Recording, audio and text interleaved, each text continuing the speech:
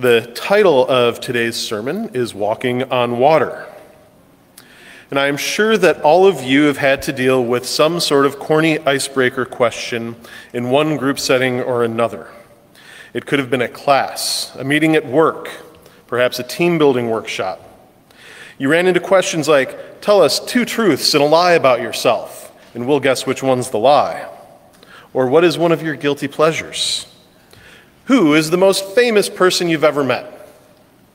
But I'm going to ask you to think about one here for a moment, and that is, if you could have one superpower, what would it be and why? Anybody choosing invisibility, super strength, flying? Are there any Aquaman fans here who chose the ability to swim really fast and talk to sea creatures? How many of you chose walking on water?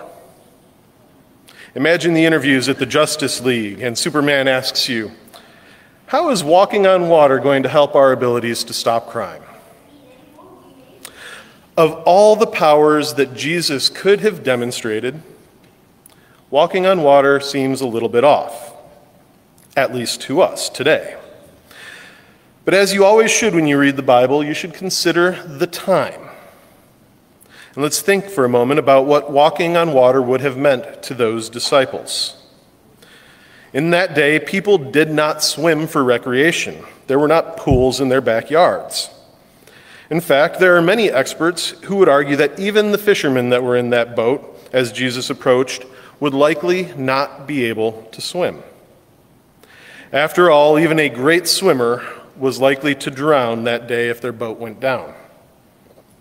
So we have a boat full of people, many, if not all, would have been unable to swim, watching the son of a carpenter, who definitely would have no business swimming, not just swimming, but walking on top of the water.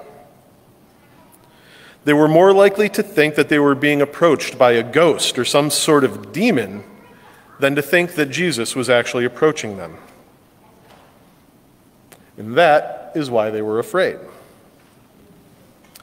And what is crazy is that it came right after the feeding of 5,000 people with just a few loaves and fishes.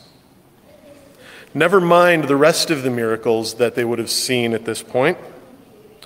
And yes, let's agree that feeding 5,000 in that situation is absolutely a miracle, even if you are one of the people who believes that there's a reasonable explanation, such as people added to the baskets as they were passed around.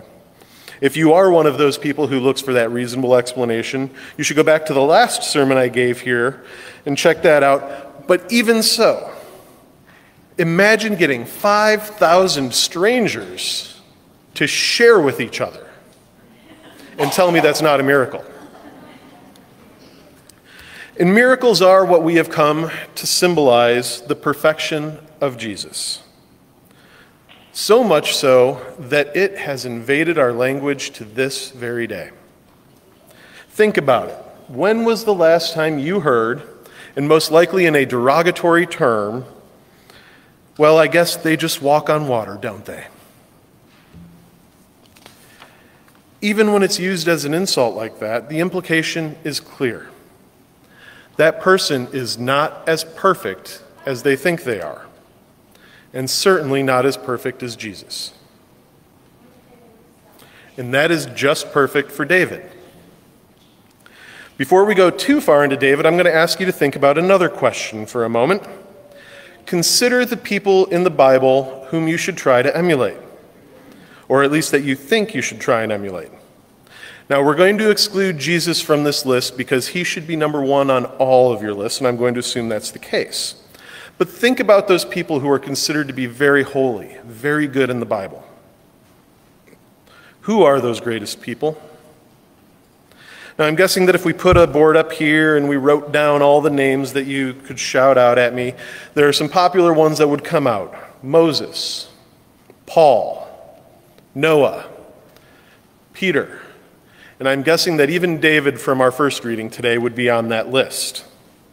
And that would make a very formidable list and pretty eclectic. Yet there's one thing that all of them have in common. None of them walk on water. Sure, Peter got close, but he still sank. None of them were perfect. They all had at least one and likely many flaws. And the subject of our reading today, David, is often put up as one of the holiest people in the Bible. He is credited with writing at least 73 of the Psalms. He was handpicked by God and is often described as a man after God's heart. Surely, you couldn't pick somebody better than that, could you? But that is not the David we got today, is it? Instead, we got the David who sees a beautiful woman, covets her, sleeps with her despite her marriage, discovers she is pregnant, and arranges to have her husband killed in battle so that his sin might not be discovered. What a contrast between our two readings.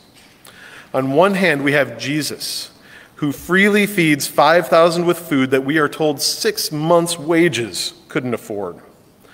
On the other, we have David, who steals another man's wife, despite already having 6 wives of his own and the ability to have any woman in the kingdom he wanted.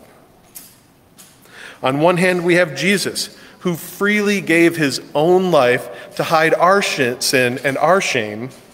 On the other, we have David, who took the life of another man to hide his own sin and his own shame.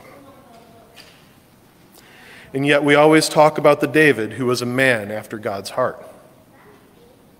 He clearly did not walk on water. And he is not alone.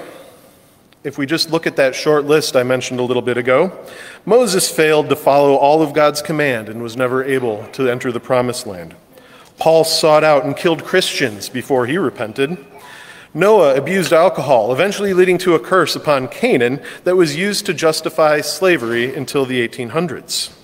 And even Peter, the rock who had started to walk on water towards Jesus, lost his faith and sank, not just this time, but once again when he claimed 3 times not to know Jesus, despite predicting that he would do so.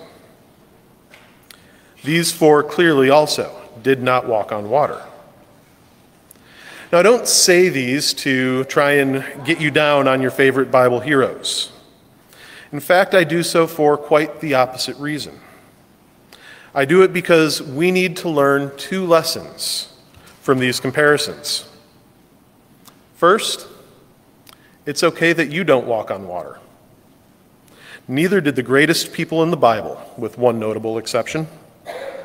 Jesus tells us that we need to forgive everyone, but too often we forget that we are included in everyone. That causes us to hide in shame. We become like Peter and fall back and lurk in the shadows. Perhaps even like Peter, we try to go back to our old lives, but Jesus won't allow it. We need to forgive ourselves for not being perfect and just keep pushing forward, trying to be. You don't have to walk on water today. You just need to believe that through Jesus, one day you will. Second, and just as important, we need to recognize that others will not be perfect either. There's a reason that our churches are not built with moats blocking the entrance. If they were, all our churches would be empty because nobody could pass the test. And if we aren't going to literally expect people to walk on water to enter our church, we need to stop acting like they should. We need to start accepting everyone and all of their faults and all of their sins into our churches before we can help them. And yes, that means accepting our own faults and our own sins into the church before we can help ourselves. And the sooner we stop acting like everything's perfect, like we are perfect, our church is perfect, our church family is perfect, the sooner we can start working towards that perfection together. We can use our strengths to help others overcome their weaknesses, and we can use the strengths of others to help overcome our weaknesses. But we can do neither until we recognize that those weaknesses exist and that others have strengths in spite of their weaknesses. After all, hospitals are not designed for healthy people. They are designed to find, prevent, and treat unhealthiness, and churches are no different. They are not here for the perfect. They are meant to find, prevent, and treat imperfections.